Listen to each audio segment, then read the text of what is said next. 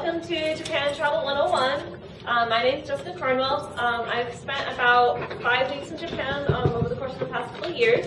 This over here is my husband, Adam Cornwell. He spent about 2 months on a study abroad back in college, and also spent a year from 2009 to 2010 in Japan. For anybody at RIT or maybe taking Japanese classes, the KIT program is pretty darn good. Yeah, that was why I was there for that in 2007. So. All right. So these are just some of the things we're going to be discussing in our panel today. We're going to be talking about what you need to do before you actually leave U.S. soil for Japan.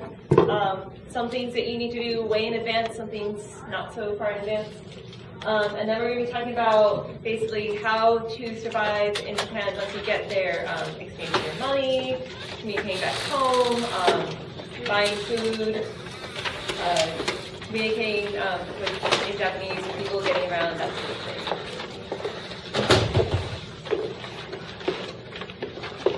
So yeah, before you actually get there, you have to figure out, sort of what you're going to do. And put everything together. So I think that a good way to do that is to figure out, first of all, what do you want to do in Japan, and sort of use that as your, to guide the rest of your, putting your trip together. So, are there particular things that you think are important to see? Say, are you really interested in Japanese culture, cultural things, traditional cultural things, or more of like anime tourism things? Etc. And season is pretty important too, because Japan is, they're always usually, proud of having 4 distinct seasons. Being in the Northeast here, we don't think that much of that, but that's kind of a big thing. In an anime, actually, even that's the difference between seasons is portrayed quite strongly. So I mean, you might not necessarily want to go in the rainy season because there is kind of a rainy season. Winter's not too bad though. It's colder, but it doesn't snow all that. So, I mean, trip length is really only a big deal if you're planning on staying more than 90 days, because a tourist visa is only good for 90 days. Tourist visa is the visa that you get if you just kind of show up. You're going to fly over there and walk through immigration. You'll by default basically get stamped with a tourist visa. Yeah, if you don't have any other specific purpose, like you're not going there to work or you're not going there as a student of a Japanese school, then you're going to get a tourist visa. And tourist visa is only good for 90 days, which means that in order to stay there for more than 90 days, you'll have to exit the country and re-enter before staying there for longer. And a lot of people who are trying to stay there for longer but don't have, or aren't a student or aren't working, will sort of, hop to South Korea and back, for a couple of days. So, and usually they'll give you another tourist visa, but you can only do that for a few times before they catch on. Some important things back that you really want to take care of ahead of time. Passport is kind of important or you're not going to go very far. Yes. I actually had the pleasure of reapplying for a passport recently. You're going to want to do that plenty in advance. It didn't take me too long to receive my passport, actually. However, historically, it can take more than a month after you send in your application for your passport to arrive. So you're going to want to do that well in advance of your trip. Passports are good for several years, so if you know when you're going, you just apply for your passport as soon as you have your trip booked, basically, so you'll get it in time. And as we mentioned before, tourist visa is only valid for 90 days. Keep your passport with you at all times. I believe technically they can kick you out of the country if you don't have your visa, your passport to show. If a police officer happens to stop you on the street. So just always carry it with you, no matter what, at all times when you're in Japan. That's also probably one of your better forms of identity, in case something happens. And also a secondary ID like driver's license or some other kind of photo ID is probably a good thing to have. The rail pass we'll talk about in a little bit. That is a way to, if you're going to take a lot of trains, you can save some money. If you don't know Japanese, you probably want to get some good maps that have places listed in Romaji, which is transliterated Japanese into English characters. If you're bringing computers, cameras, anything, back that stuff up before you leave with it if you have files, because you never know what's going to happen. It could rain, your luggage could go away, maybe Tokyo Tower will explode and fall on your hard drive. So you never know. Make sure you have your stuff stored somewhere else. Because we all know from anime, if anything's going to blow up, it's going to the be Tokyo Tower. It's probably might want to have an idea of where you're going to stay before you get there. Just make sure you can actually find somewhere that has vacancy. It's a good idea to book ahead. You may also get better little rates that way. Japan has a variety of different hotels, including what we usually consider we don't consider think about them as being a specific type of hotel, but our Western style hotels with a bed. A bed in your own bathroom and like a dresser. There's kind of a gradient in terms of cost of those. You have the business hotels on one side, which are cheap, are usually cheaper, and you get no extras. Although you sometimes do get breakfast included, but you get really reasonable rates on business hotels versus something like your Hilton or your other Tokyo Disney and hotels. Yeah, which those are all there. With business hotels are usually Western style, but not so much on the amenities there. Capsule hotels are really more of a novelty. You've probably heard of them. I had to have that experience. I tried that once, but they're really mostly for drunk businessmen who don't want to have after the last subway. They missed the last train home. So, now they need to stay somewhere for the night. So they go back to you've probably heard of love hotels. Those aren't actually really for you staying in them. So hostels are a good choice if you're really trying to save money. There are some booking sites like hostelworld.com where you can find those. You may end up in a room with some people, other people, or in a really tiny room, but they're cheap. Like $20 to $30 a night for a place to stay. If you're not, if that works for you, then yeah. Yeah, I'm sorry, which one? Hostels, sorry. Hostels. Yeah, hostels are basically extremely cheap, and that's because either you're sharing a room with other people, like strangers, you'll be sleeping in the same room, and then there's going to be a community bath area, like, a couple of showers that are shared amongst all the people in the hotel, or your room's just going to be incredibly tiny, like a 1 or maybe 2-person hotel room. Well, in Japan they tend to measure room sizes and sort of like by number of tatami mats that could fit in there. Tatami is kind of a standard size. It's not really, but some hostels will have like a 1.5 tatami room, which is basically enough to fit a futon and like a bag. So, but it's cheap. So yeah, they're really inexpensive. So. Yeah. And ryokan and onsen, an onsen resort usually has like a ryokan style lodging. The ryokan are pretty much like traditional inns. Now, because they're more of a tourist thing, they tend to be more expensive. And there are places that have a lot, really high density of ryokan and onsen, like Hakone, which is just outside of Tokyo, has a lot of onsen, and anywhere that has onsen is going, the hot springs, is going to have a lot of, the sort of traditional style hotels. And there are booking sites you can sort of use to find those too. That's an interesting experience too. They usually also include a meal. The rooms, at least the one that we stayed at, we splurged and stayed at one for one night.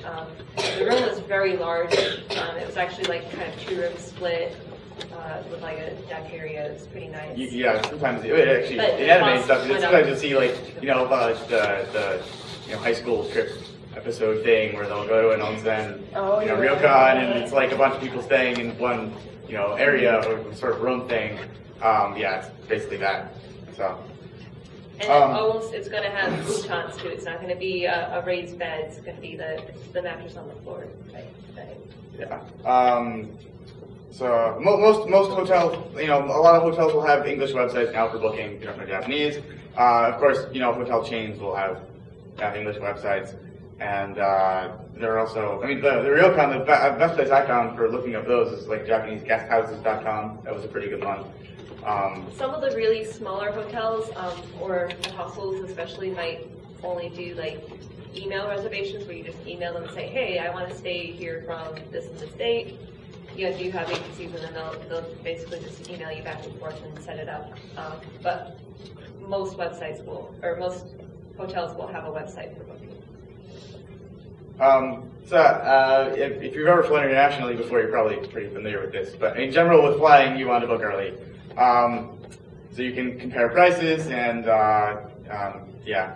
I also find that if you have a credit card and you're not getting reward points, you might as well eventually try to switch to a credit card that does give you reward points, because if you're spending money anyway, you might as well use that to apply, for points you can use toward airline miles, make it cheaper when you fly, which is ends up being so that can help a little bit. And stopover flights aren't really all that fun, but they sometimes are a little less expensive. If you're leaving from Rochester, you're going to have a stopover somewhere. Japan has two big airlines, ANA and JAL, and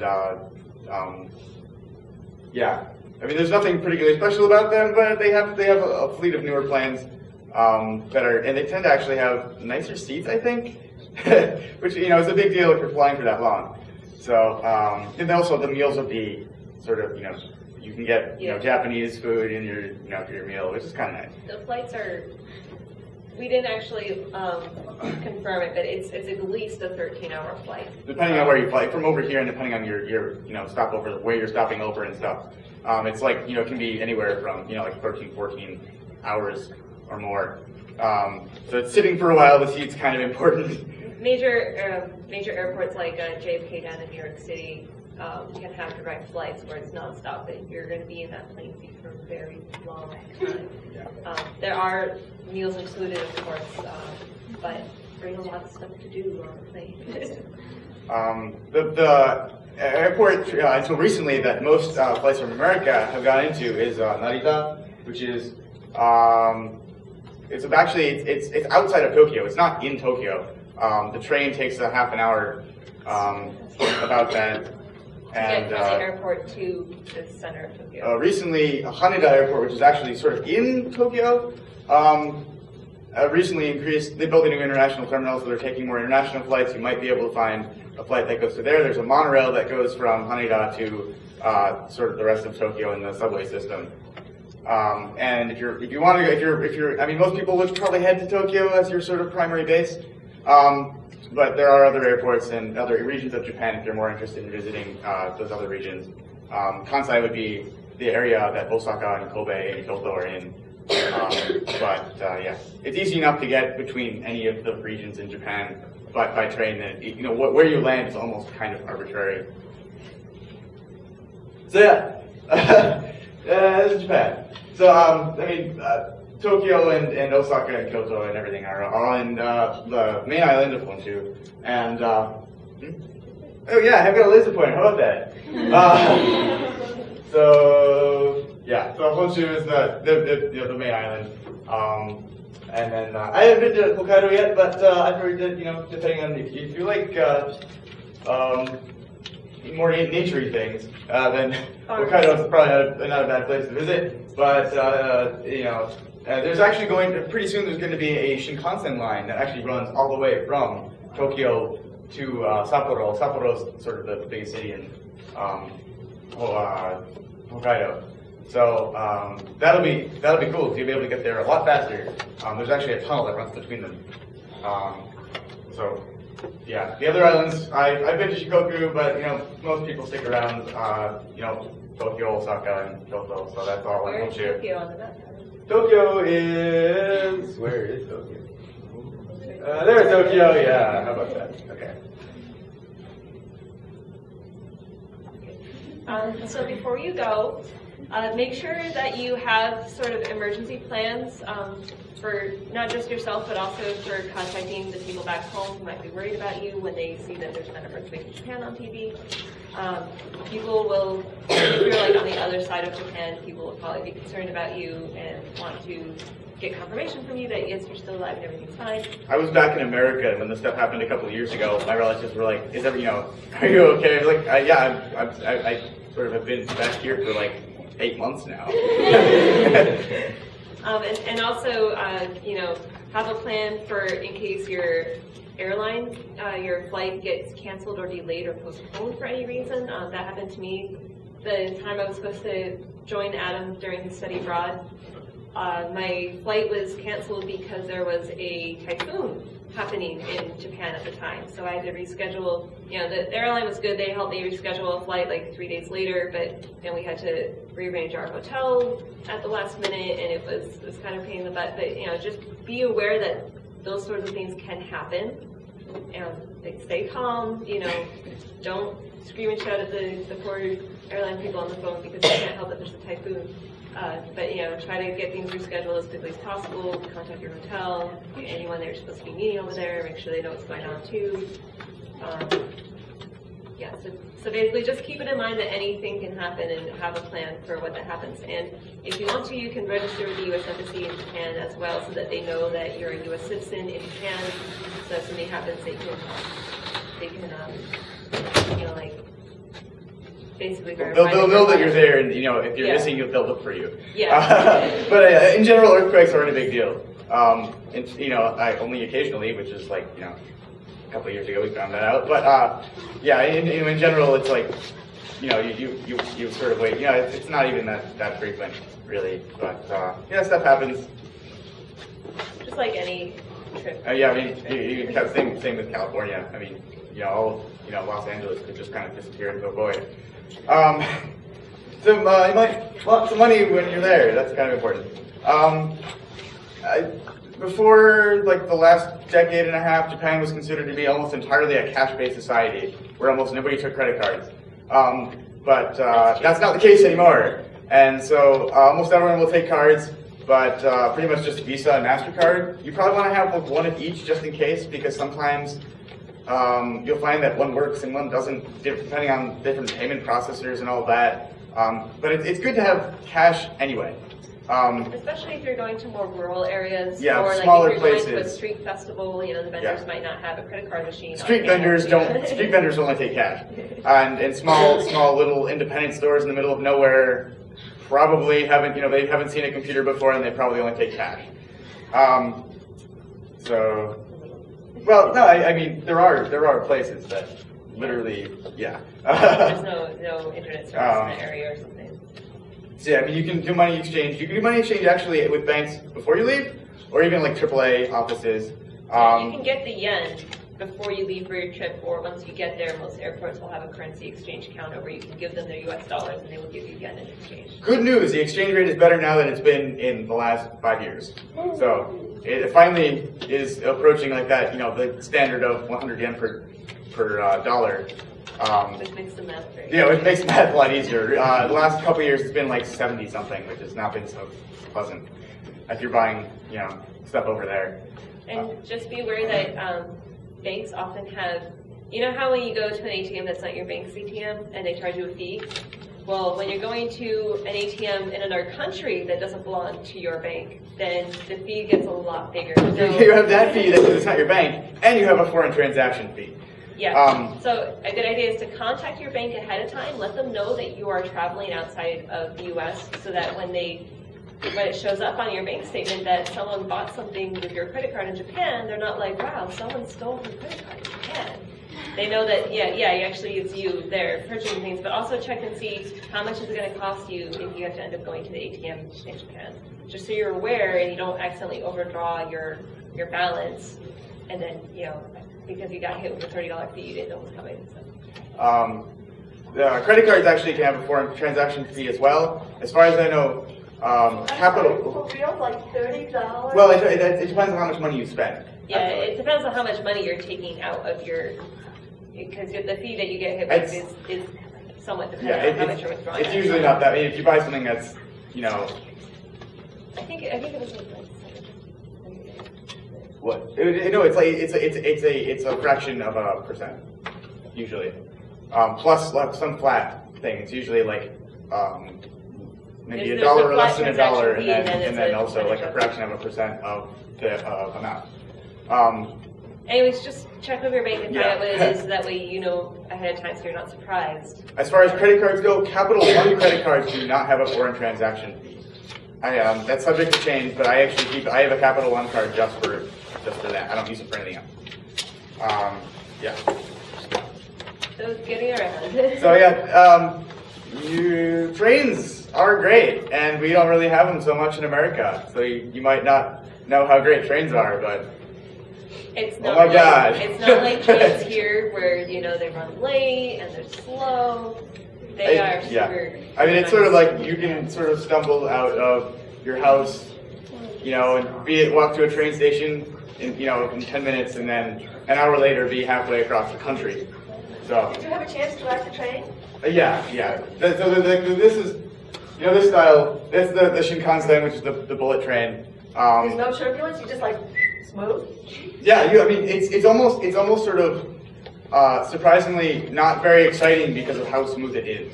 I mean, you're like, wow, this is gonna be so exciting, and you hear the motors ramp up, and they keep ramping up, and they keep ramping up, and you're like, wait a second, it doesn't feel like I'm going that fast, and you can't actually see the scenery.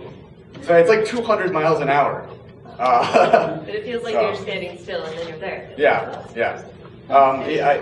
Going between Osaka and Tokyo takes a little less than 3 hours. And that's sort of almost the distance between like Washington and Florida. There's also subways. Most really big cities will have subways, such as Tokyo, Osaka. And the subways are pretty good too. The trains, the cars for the subway come very frequently. When the platform counter tells you that there's going to be a car there in 1 minute, there will be a car there in 1 minute. Yeah, okay. 10 seconds. If a train is 10 seconds late, that's shocking. So, yeah, everything is going to run on time. Don't. It's not Amtrak where it's like if you're an hour late, you might still make it. Then there's also buses, taxis, rental bikes, rental cars, and walking. Although I think we took a taxi once. Yeah, I took a taxi once, and it turns out we couldn't find the hotel. It turns out it was around the block. We got in the taxi, got out of the taxi. It's we took like a 2-minute taxi ride because we didn't want to carry our bags. We thought it was going to be like a mile away, and it was like an eighth of a mile away. I mean, if you're really having, if you sort of want to get somewhere without having to, sort of have to walk around, in circles to try to find it, taxi might be the most direct way. They can be a little bit expensive. Or, it could just be a good experience, an interesting experience, because, the taxi drivers wear white gloves and the doors open automatically and all this other stuff.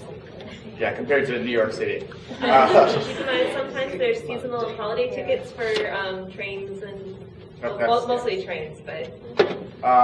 So the rail pass actually, you can only get a rail pass. Oh, first of all, rail pass is only good for Japan Rail. Japan Rail runs.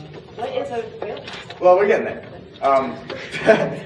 Japan Rail runs the trains that really connect most major cities, as well as all the Shinkansen, and they also run a loop line that goes around Tokyo. But the subways are not run by Japan Rail. The rail pass is basically like an all-you-can-ride sort of thing that you pay one price. You basically get a little booklet thing, and when you want to get on a train, you don't have to buy a ticket or anything. You show the little booklet thing to the person at the ticket counter thing, and you walk right by.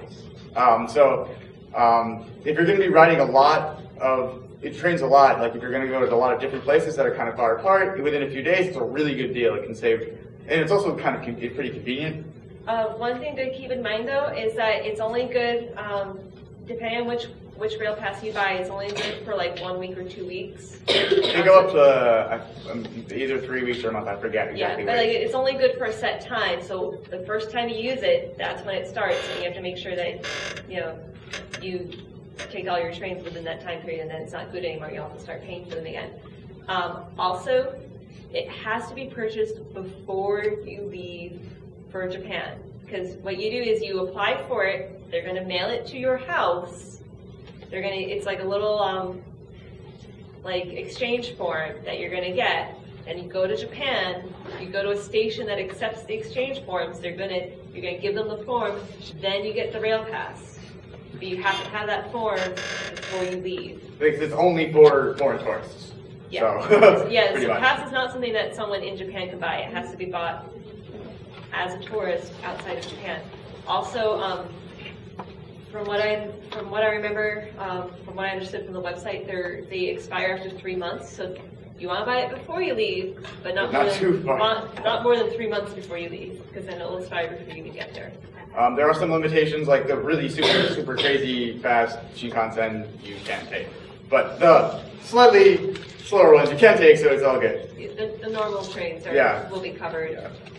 And then subway cards, it's like a prepaid card. You put $20 in the machine, you get a $20 card, and you just swipe it. Scooter, motorcycle, can you use those? I don't have any experience with driving over there. Technically, you can drive without having to get a Japanese driver's license, but you probably don't want to get stopped by the police. That won't end well. Especially if you're Japanese only, so plus you're going to have to be reading signs in Japanese as you're driving, which might be difficult. I don't know if anywhere. I mean, you can rent cars. I don't know if you can rent scooters. I've never really seen that. Scooters are sort of cheap enough that I don't know. You can practically just buy one. But I don't know about renting scooters. I do know you can rent cars, but yeah, you can actually, if you go to AAA, you can get an international driving permit. I was thinking about a regular American driver's license, but international driver's You can get international driving permit, which actually is literally just a translation of your American license into different languages, so that people in other countries have an idea of what your driver's license says. Yeah, what you're actually licensed, how you're licensed to drive, so that they can take appropriate action when they pull you over, I guess. But I don't know. There are a lot of caveats and ins and outs of that I'm not really familiar with. Yeah, we really didn't take the normal motor transportation. So,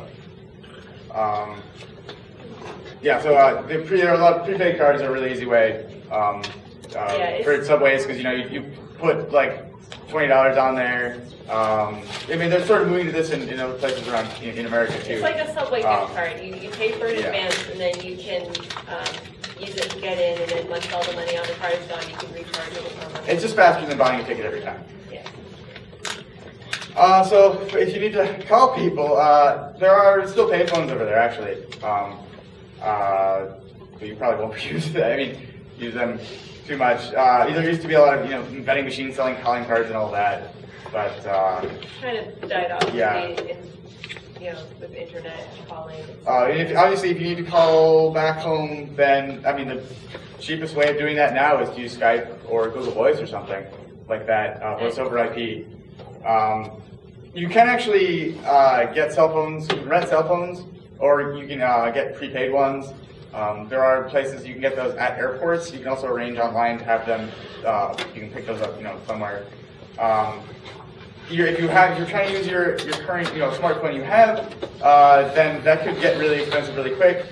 If you don't have an international calling plan, so depending on your circumstances, you want to look up, what your needs are for that.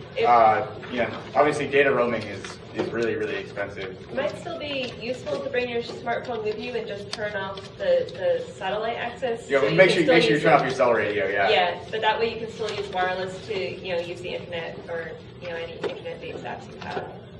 When you're in a Wi-Fi area. A lot of hotels actually won't have Wi-Fi, but they'll have an Ethernet jack in the room. Which is only good to get a computer. Fancier hotels will have Wi-Fi, but I stayed in super cheap ones, so. Internet cafes probably have Wi-Fi too, but reading around Tokyo, there are a lot of places that'll have public Wi-Fi. McDonald's actually is a good one, strangely enough. But outside of Tokyo, public Wi-Fi is a little bit harder to find. They're usually like access points you have to pay for. So yeah, it's probably good. Might be a good idea to know Japanese if you're in Japan, a little bit, at least a little bit. But you know, if your knowledge of Japanese is entirely from anime, then you might know less than you think you know, and yeah. So I think it's a really good idea to at least know how to read katakana, but that's because I like knowing where I'm going and what I'm doing.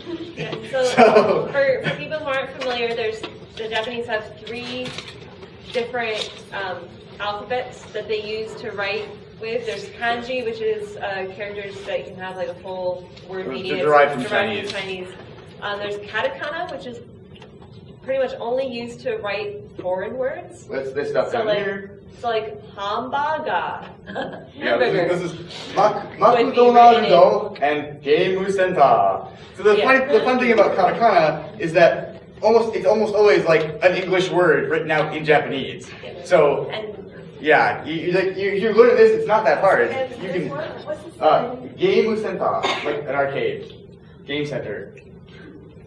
And then the third form of writing is hiragana, which is hiragana and katakana are both more like our alphabet, where the character has one meaning and like a phonetic meaning. So you know, the character ka is read as ka. So you can, if you know all the characters, you can sound out the word and figure out what the word means. So katakana and hiragana are probably the easiest for you to learn in a short period of time. You can just learn it using flashcards. So if you have the time and motivation, it'd be a good idea to learn how to read those.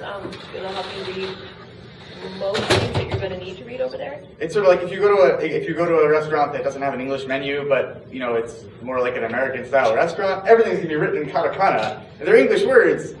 But you know, if you don't know how to read katakana, then you won't be able to read, to know what they are. So I don't know. There's only 46 characters in hiragana and 46 characters in katakana.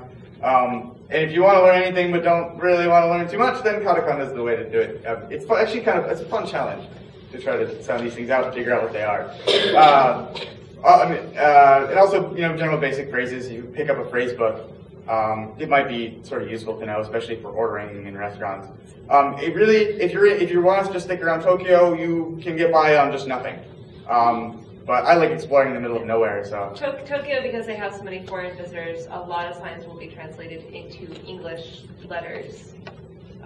So it's easier. But also, we kind of skipped the middle section there, but. Yeah. Oh yeah, this is actually kind of an important point. With the dietary issues, most restaurants won't actually make dietary modifications for different dietary needs. So if you can ask somebody to translate something if you have an allergy into just like some kind of card you can pull out. That would be actually probably a really good thing, because some people have had issues with dietary requirements and allergies and stuff. Yeah, because keep in mind, they might be putting things in the food that you wouldn't normally expect to be there. Yeah. So if there's any doubts, ask ahead of time to make sure that it's not peanuts or milk products or whatever in there. If you're vegan, you will have a hard time, because they like to use fish broth and eggs in a lot of stuff, almost everything that you would want to eat.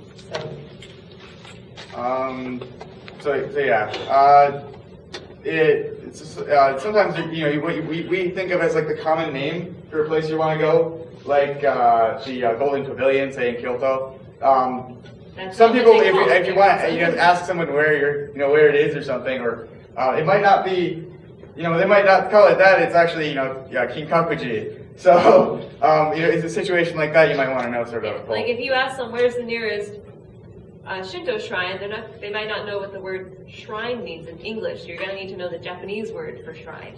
That sort of thing. I mean, yeah. If you're following an English map and making your way, then that's not a problem so much. And a lot of chain restaurants and restaurants in, say, areas that have more tourists will have English menus. And usually when you walk in there, they'll just kind of hand you that by default. So. Yeah, they assume that most foreigners don't know Japanese, so. And they're kind of shocked if you do. So yeah, some cultural things. All right, so this obviously doesn't cover everything that you need to know when you're over there, but these are some of the things that you might run into more often. So this up here, when you enter Japanese houses, yeah. When you enter Japanese houses and like some of the traditional places like the Tora-Con or the hot spring resorts, there'll be an area in front of you that's like a step down from the rest of the building. You should take your shoes off there. That's called the Genkan? Yep. If you wear your shoes onto their tatami mat floors, they're going to be very upset at you. And because, yeah, they don't want your dirty shoes all over the floor. So you take off your shoes there, and then often there'll be slippers, and you wear your slippers for in the rest of the house. And if you watch anime, go back and watch some anime, you'll see this. It happens all the time. This is a toilet. Ladies, it's difficult to use. Well, for men too, I imagine, but I don't know firsthand. You straddle it. You straddle the toilet and you squat. It's difficult. Less difficult if you're wearing a skirt, but it's difficult either way. You'll run into those once in a while. I mean, most places will have more modern. Yeah, toilets. generally these are. In fact, they'll have really fancy toilets yeah. that have the heated seats and play sounds when you flush them, and have the bidet, which might surprise you if you're not expecting it. These are mostly in like really old places. The train stations will probably have those. Bathrooms in public parks will have them. Your hotel's not going to have that. Malls are not going to have that. I mean, most malls have like the $500 toilet seat. Yeah. Related. A lot of times, public restrooms won't have paper towels for you to dry your hands.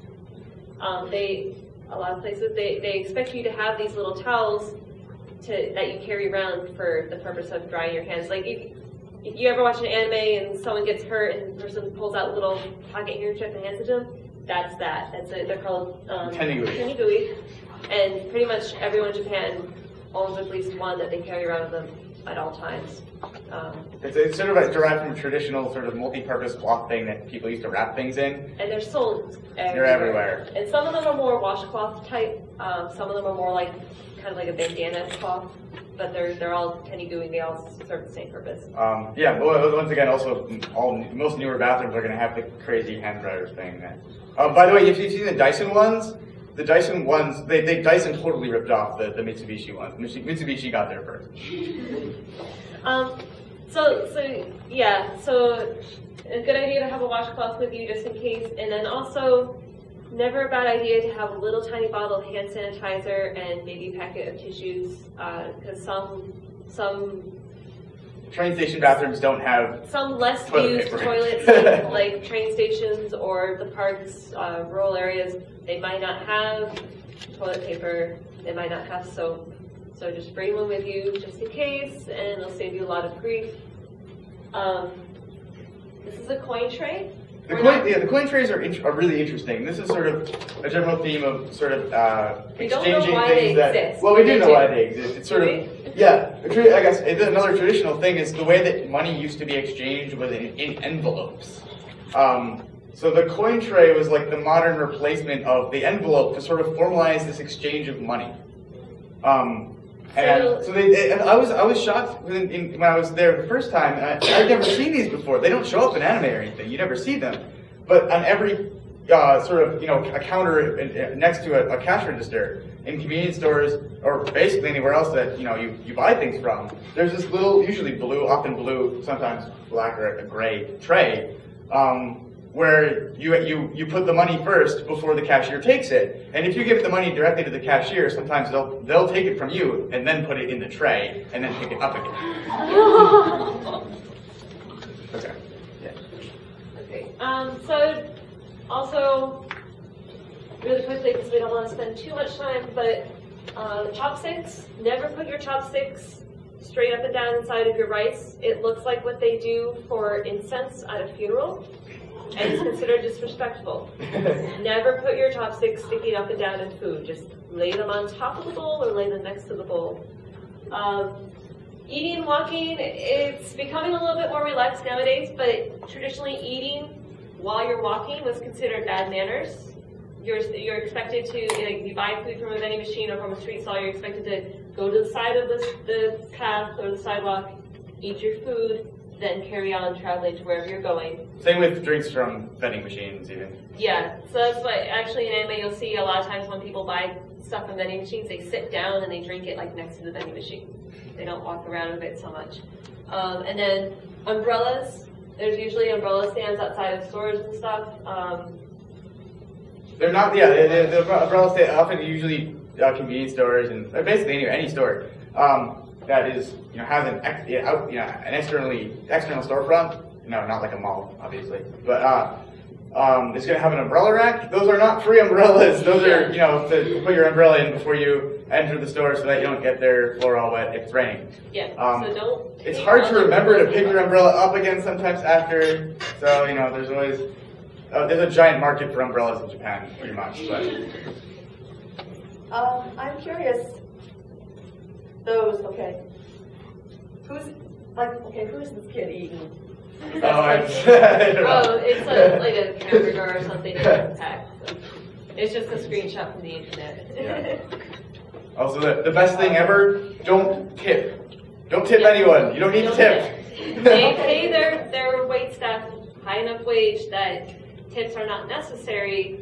They don't expect you to tip. If you leave money on the table, the waitress will probably run after you out the store and be like, "Sir, you left your money behind." It's happened.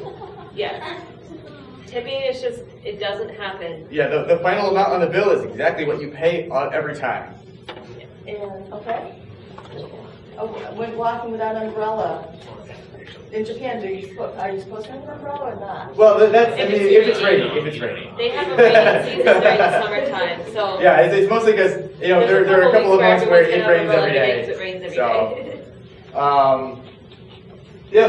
Place to get food. Convenience stores are everywhere, and they're more convenient than convenience stores we have here, because first of all, they're everywhere, second of all, they sell everything. Everything. Yeah, so those are called kombini. I'll probably figure out where the word came from. They even sell like extra underwear and stuff for those drunken businessmen who have to stay at the Capitol Hotel overnight. Yeah.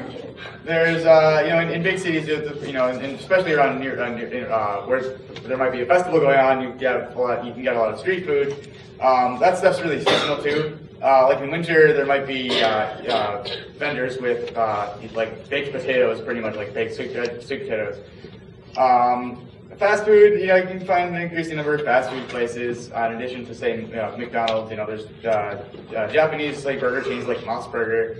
They also, you probably heard of the kaiten sushi, which is the conveyor belt sushi, where it's just plates of sushi going around. The color of the plate indicates how much money that plate of food is. So there'll usually be like a little key that tells you the gold plates are really expensive, the white plates are cheap. It's different for every restaurant, so make sure you look at the key before you start grabbing. Yeah, you basically stack them up, and at the end they total up how many plates you have and what color. Use the color to determine how much it was. Yeah, so that does get expensive fast if you're not looking. American chain restaurants, they have Denny's over there. There's Outback too. Denny's, okay, actually, Denny's is owned by 7-Eleven Japan. And it's actually Japanese style food, and it's actually awesome. It's one of my favorite restaurants in Japan, which is hilarious because Denny's in America is one of my least favorite restaurants. And then a lot of areas in Japan might be famous for a particular kind of food or a particular way of preparing a type of food. So sometimes you'll have regional specialties, or a certain restaurant in the area might be really well known, so it'll be like a regionally famous restaurant. Those are usually called meibutsu, which is basically like famous goods. I went to a city that was famous for a particular way of frying chicken. And then there's dessert buffets, which is the middle picture there. It's a little bit hard to see, but dessert buffets are dessert buffets. You go in, you pay a set amount of money per hour that you're there, and it's all you can eat sweets. They will many of them at least will charge you if you have too many leftovers on your plate. So try to, just take a little bit at a time to finish off, what you have on your plate. For whatever reason, and if any of you were at our red panel yesterday, you might have heard this before, but it's kind of considered odd for men to love sweet things. So if you're a male and you go into a dessert buffet by yourself, you might get some odd looks. You're not going to get kicked out, and no one's going to say anything nasty to you, but people might just be kind of like looking your way a little bit more. You'll notice that most guys who buy donuts are there with a friend. Yeah. So if you have a female companion with you, take them with you to the dessert buffet, and it's all okay. That's alright. You've probably heard of maid cafes, and those are still around, particularly in Akihabara. Most other big cities will have a few as well. They're harder to find. They tend to be like on the second or third floor of a larger building. So, you might not see the sign because it's not going to be a storefront with the maid cafe. There'll be like a sign up above about it, and it might be in Japanese, so you might not know that's pointing to a maid cafe, but it'll be up there. If you're not familiar with maid cafes, it's basically you pay more for kind of just okay food to have the experience of somebody in costume serving you. Yeah, the food is kind of mediocre. A lot of places. And you can pay extra to have your photo taken with them. Usually you cannot take photos in a maid cafe without paying them for the opportunity. Some of them are kind of fun because they're ridiculous themes, but yeah. You'll see like no camera signs on it, and if you take a photo, they'll ask you to leave. It's probably not where you want to eat every day unless you have like really deep pockets. Vending machines drink vending machines are everywhere, absolutely everywhere. You'll see like, a street in the middle of nowhere city. Yeah. We'll have vending machines up and down it. They basically light the streets. I mean, like here, you only see vending machines in a public building. There'll be vending machines like anywhere out on the roadside, in a parking lot. And in winter, they actually heat cans, so you can get like heated coffee cans or heated cocoa or something from a vending machine on the street. Some of it's them pretty will good. pour the coffee for you too. Like it'll pop up a cup and it'll. Well, like we have those here, like they style. That's but unlike the ones in America that do that, the ones in Japan actually work consistently. So, something that is good to be aware of if you're going to say like a bar. They sometimes will have a table charge, which is basically sort of, if you eat there, here's this extra flat rate you have to pay. So make sure that you use the table. if you want to go to bars a lot, especially in Tokyo or in like fancy upscale places like Shibuya, or really probably Ginza would be crazy, but to ask if they have a table charge, because otherwise you could sit down and at the end find out that there was an extra $70. It's usually not that much. It would usually be like 5 or 10 or something.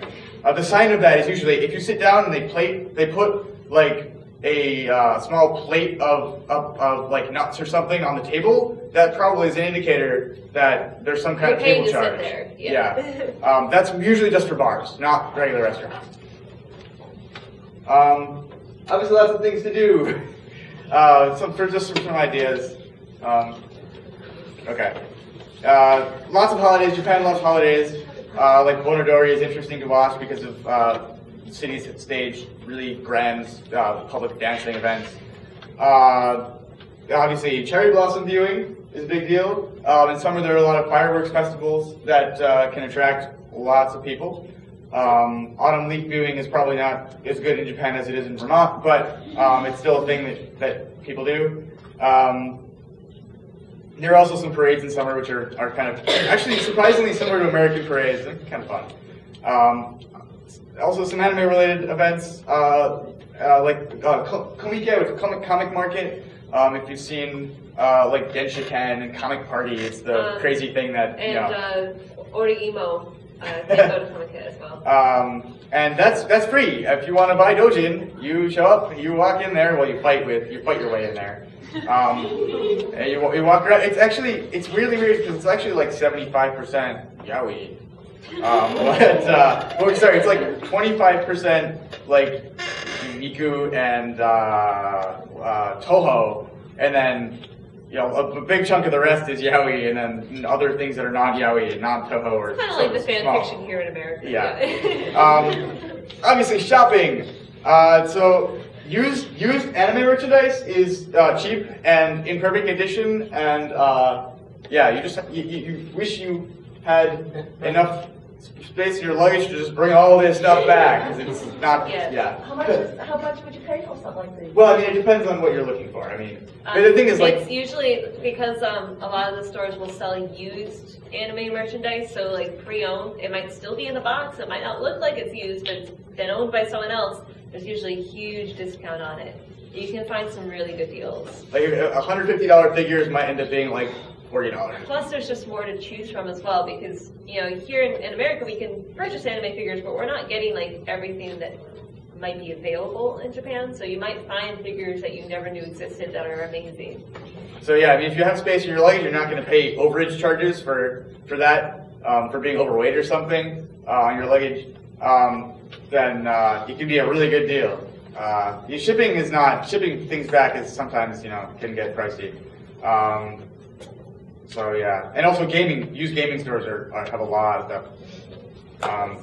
Other things you can do besides shopping in anime centric, there are museums. There are anime museums too. Yeah, the aquariums are really, really nice there. We went to 2 of them. They were great. Temples and shrines, of course. Some temples and shrines are more famous than others. They're everywhere, and you'll probably see enough to get sick of them after a while.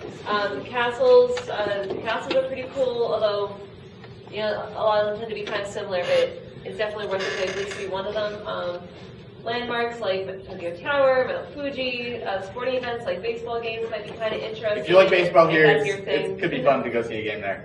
Concerts, there are a couple Chinatowns in Japan, which is kind of interesting, fun.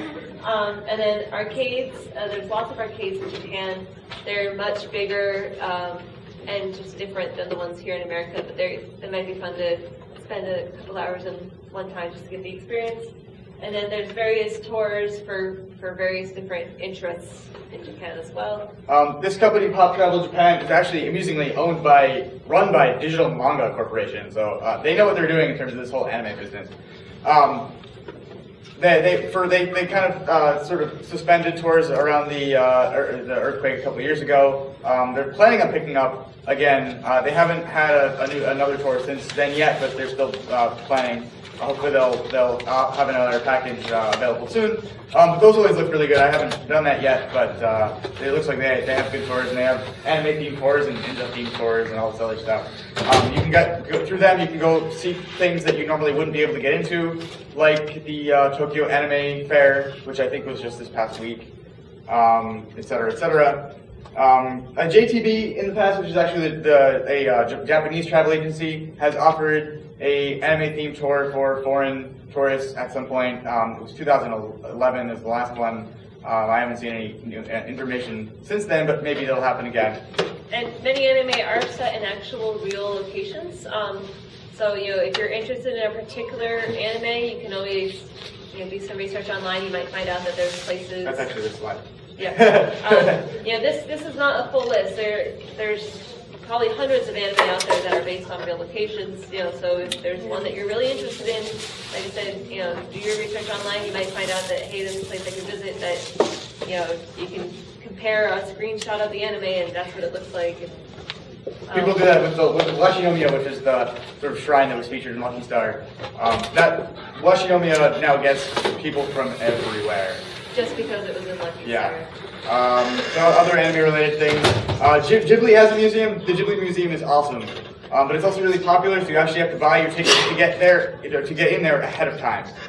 So you make sure you make arrangements for that if you want to head to there. Actually, World Cosplay Fest is a free giant cosplay. Like it's actually sort of a like finalists from different cons around the world go to compete there. It's in August. It's been in Nagoya for the last few years, I think, which is sort of in the middle of the country, but it's totally free. That was a really fun thing to go to. Tokyo shopping, Akihabara is obviously the most famous one. There's a couple other hotspots around Tokyo, such as Denden. Dendentown is actually in Osaka. Okay, and Otome Road, which is That's in Tokyo. Ikebukuro. It's a little bit smaller than Akihabara, but it's still worth checking out. Chain stores, Mandarake is This is for buying stuff. The picture that we had before is down there in the corner again. That's Mandarake. Mandarake. That's like literally shelves and shelves and shelves full of used. They're usually the stores are usually like 5 to 8. The one at Akihabara is 8 stories. So they're usually like 3 or 4 or 5 stories. It's crazy. And then book off, hard off are used. Used books, used like games and actually electronics. And then recycle shops, they're kind of like Goodwill, where it's used goods from anywhere. You know, like there'll be plates and cups and used furniture and used gym equipment or whatever. But once in a while you'll get lucky, you'll find some treasures in there. Adam and I went to one recycle shop. I found 2 figures from the Pop Wonderland book series, which got me really excited because I didn't find them anywhere else. And Adam actually found a Bandai Pippin. If anybody's heard of the Bandai Pippin, which was Apple's game console that was marketed by Bandai in the mid '90s. I got one new in the box for like $50. That they go on eBay for like $500. There's not that many that actually like. They did not sell them, which is why you've never heard of them. So they're rare. But you can find interesting stuff there. So yeah, if you're thinking about maybe going for a longer period of time than the 90 days you got on a tourist visa, or in particular if you want to spend more time in Japan learning Japanese, I actually, when I was there for the year, I was actually at the Aichi Center for Japanese Studies, which is the Yamase Institute, which is in Okazaki, which is sort of in the middle of the country. Then there's also the JET program, where basically you go there and you teach English to Japanese students. You get paid for it a little bit. Yeah, there's like a stipend, and it gets you a work visa, so you can stay there for. It's usually for 1 year at first, and then you can extend your stay once you complete the first year. And then there's it's called woofing, which Adam and I have not done, so we don't have that much knowledge about it. But basically, you go and you work on a Japanese farm, and the farmer gives you a place to stay and feeds you in exchange for your help on their farm. Basically, what visa you get is between you and the person employing you. Well, no, it's a tourist visa. Yeah, I mean, you're probably going to just end up on a tourist visa. But I mean, if you really don't want to have to pay for a place to stay, then it sounds like an interesting thing. I know someone who's actually from high school that's currently doing this sort of thing in Costa Rica right now, and he's an interesting guy, so he's having an interesting time. But yeah, so it's an option. But yeah. And then our next slide is just the reading list. It's on your handout, so don't feel like you have to write this down. Also, if you're interested in, another option would be getting a job there. If you don't have any, you can actually work teaching English through other things that, not just JET, but actual English language schools there. But oftentimes you actually have to be there first. So can you go back to the last slide? Right. Yeah. So.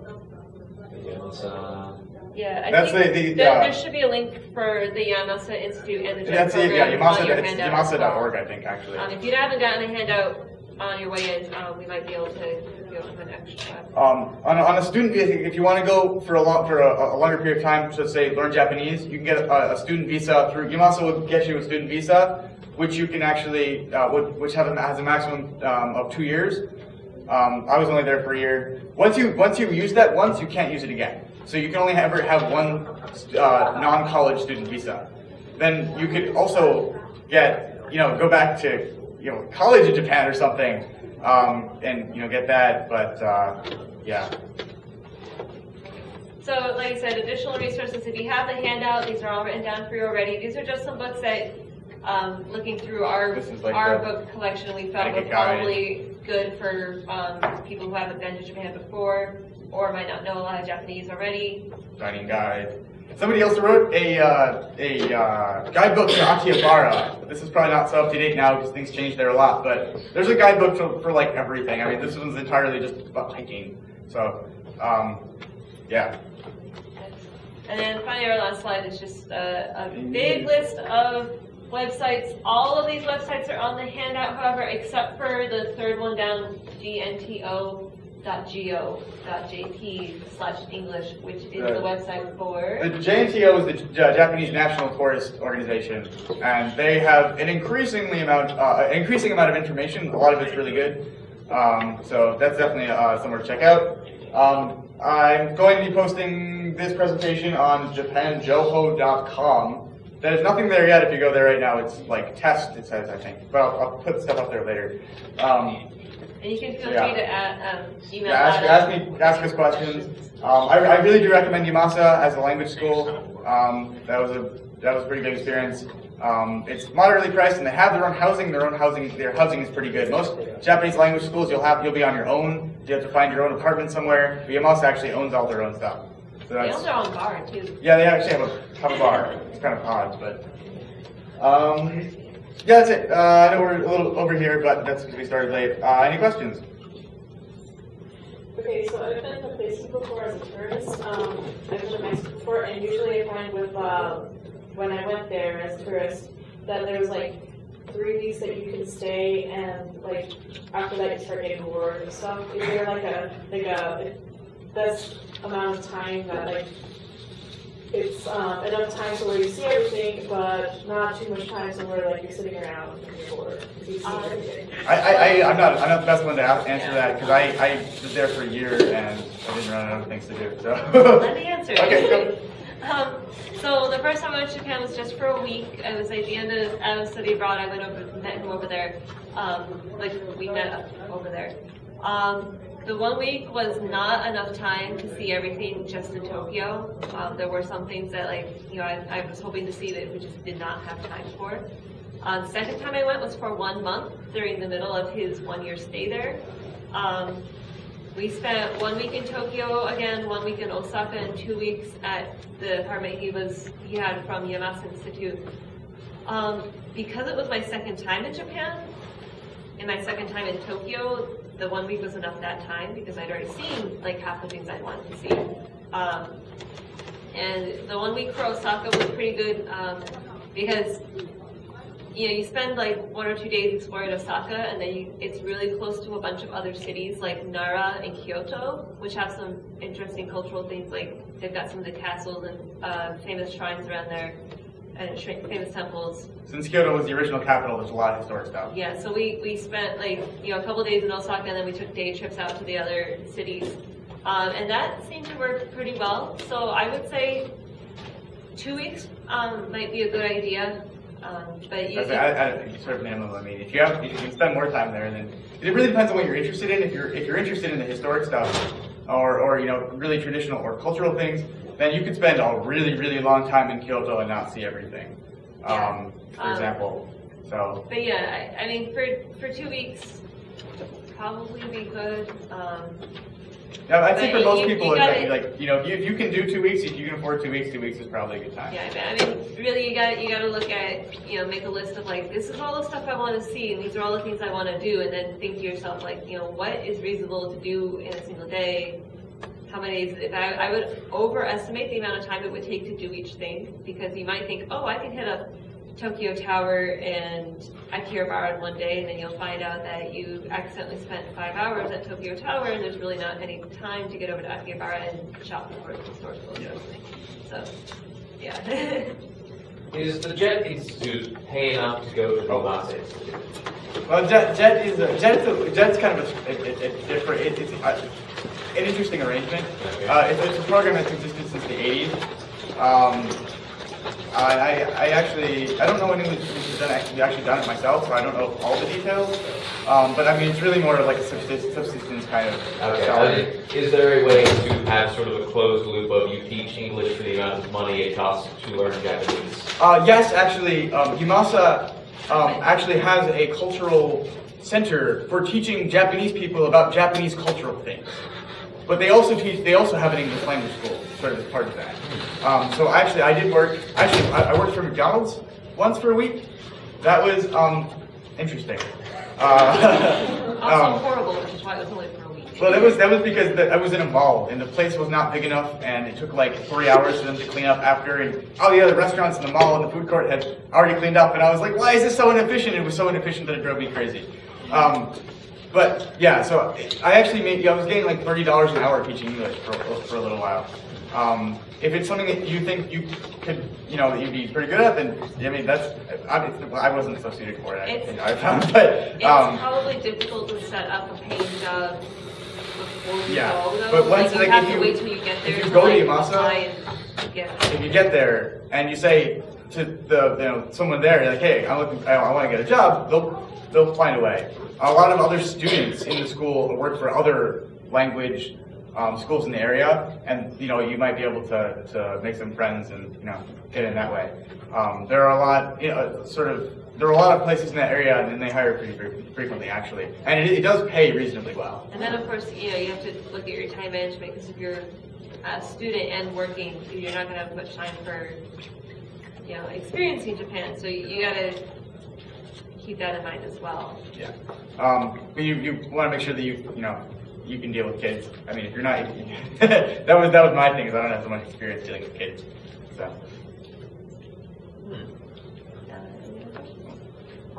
Did it take a long time for you to save up for your initial visit? Well, actually, initially I went through RIT with the KIT program, which was a pretty good deal because they kind of subsidized a lot of it. I mean, other than that, my last trip was almost entirely funded on a credit card that I spent the last 3 years paying off. So, bad idea, by the way. But yeah. Also, you kind of overspent my Yeah. But for me,